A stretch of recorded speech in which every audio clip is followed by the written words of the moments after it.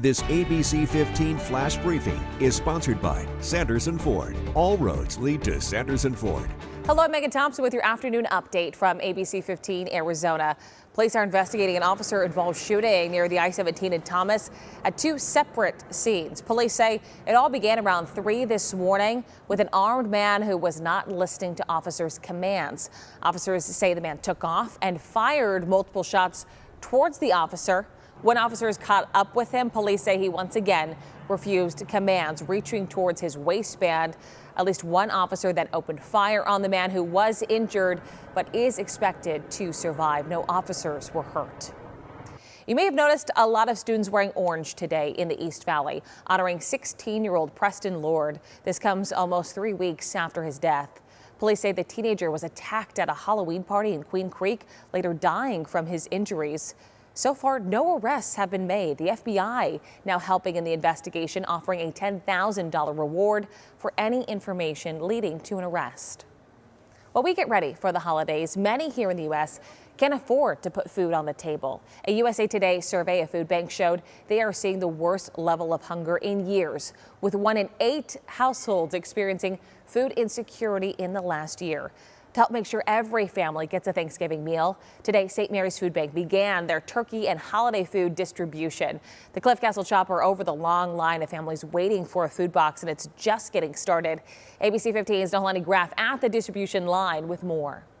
Well, St. Mary's says that the need this year for their Thanksgiving dinners is up by about 15%. And we saw that before the giveaway even started. They tell me the first person got online at 1 o'clock in the morning, 2 hours before the donation drive started. There were more than 100 cars waiting. But now everybody's moving right along. You pull up. They're loading those turkeys, those Thanksgiving dinners, the boxes for all of the sides, bags of fresh produce to add to it, loading it up into each car so that every family in need can put that full Thanksgiving dinner on the table. They expect to help over the next 3 days about 10 to 12,000 families get that Thanksgiving dinner that they need. And when we talk to the people who are coming to get this help, the need is evident and they are so thankful.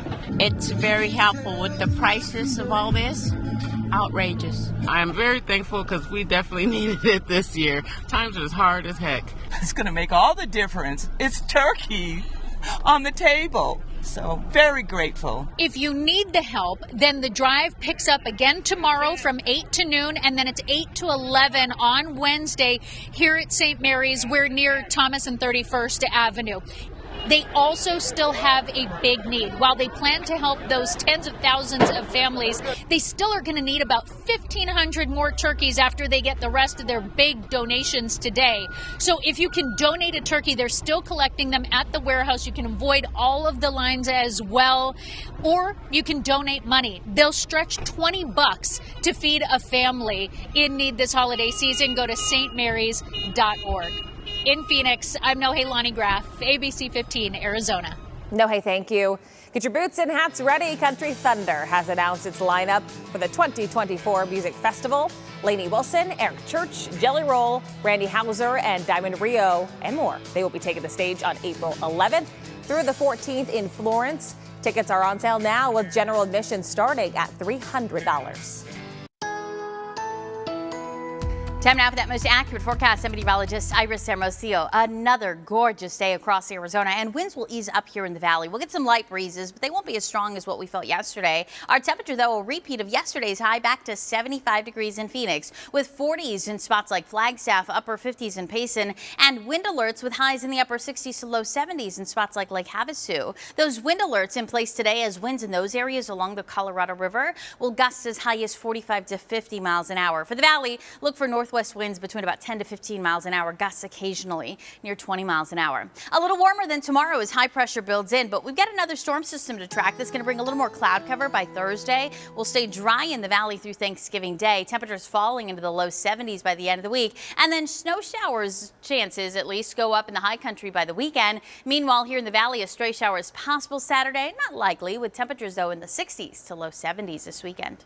We will have another update tonight. Until then, get the latest news, weather, and traffic at abc15.com, or go ahead and download that free ABC 15 mobile app. This ABC15 Flash Briefing is sponsored by Sanderson Ford. All roads lead to Sanderson Ford.